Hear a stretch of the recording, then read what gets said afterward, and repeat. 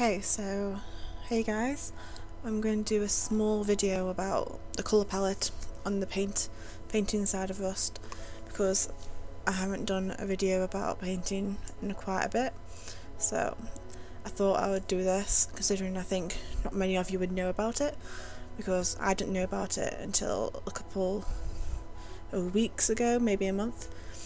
So I'll get straight to it. Some of the colours that you would want to get but you can't get that's already on the palette. So if you click between the colours on the grey bits in certain places, you get a different colour. So if you want to get a skin colour, you click here and you should get a skin colour. If you click around it a bit, you do get different colours, but just keep clicking until you get the skin colour. Sometimes you might not get the same tone, so just keep clicking until you do. And another spot is in the west right corner here. You click there, you get the pink colour, and then in between here you get a variety of purples, like that, etc. Just get different coloured purples in that spot. And in this one you get like different colours of blue.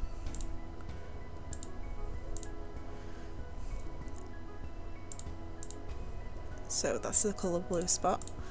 I will be putting a diagram at the end of the video of the places you can click for the specific colours, in case you forget, so you don't have to rewatch the whole video to try and find the spots where I'm clicking.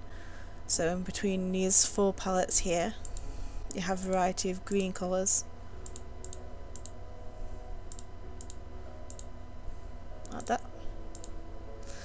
and then just underneath it you get just a little bit more in this section right here,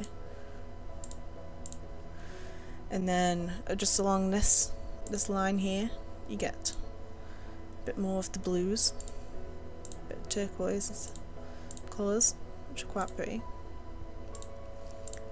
there. And just below the red onto the right you get some more red colours.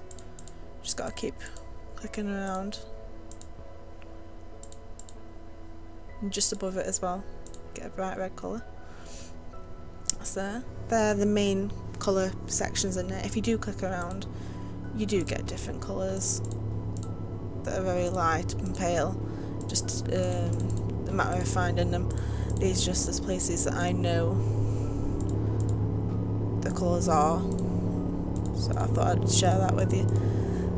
So yeah, thanks for watching, and I hope this helped a little bit more in your painting experience, because I know it did with me, especially the skin colour, because I used to have a white background, click orange, then I used to fade my paintbrush all the way down, and then I used to hover over it like this, so I'd get the skin colour, but it was always a little bit patchy.